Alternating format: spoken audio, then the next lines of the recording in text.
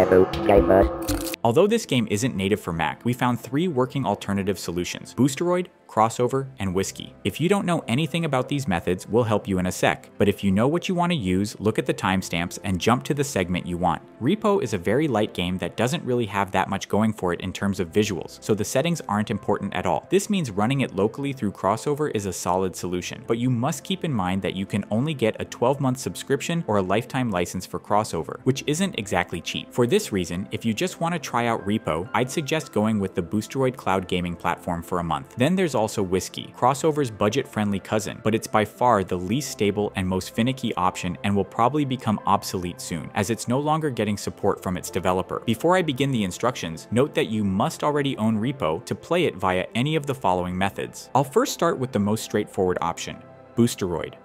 It's a cloud gaming service, so all you need to do is follow the link in the description, register on the Boosteroid site, and start your subscription. Then simply find the game and launch it. That's all. The next 2 options, Crossover and Whisky, require a bit more setting up. For Crossover, follow the respective link below, register, and either purchase the app or go for its 14-day free trial, which is what I recommend. After Crossover downloads, launch it, install the app, and create a new bottle from the bottle menu. Then go to Install, find Steam, and install it in the new bottle. Steam will start automatically, so close it, enable D3D Metal and eSync, and then start Steam again. All that's left to do now is find the game in your library, install it, and click play.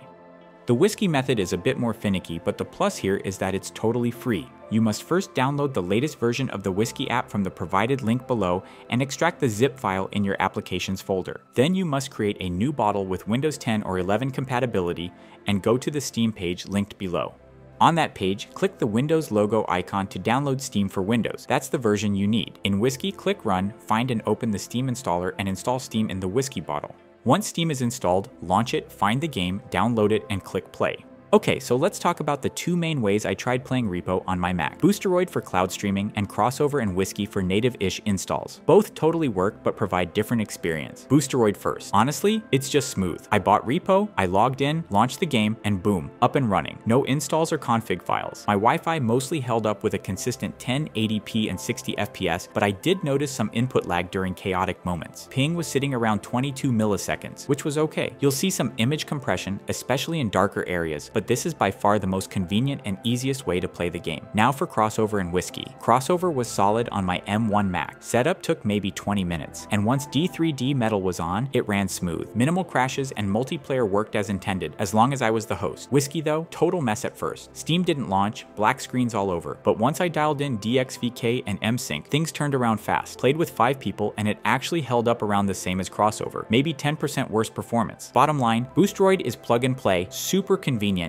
but you trade a bit of responsiveness. Crossover's the cleaner local option, faster and more stable once it's set up. Whisky is the DIY path, more fiddling, but it can work well enough if you're patient. So those were the methods that worked for us. Did you already try any of them? Do you know any other workarounds? Let us know in the comments below. Till next time.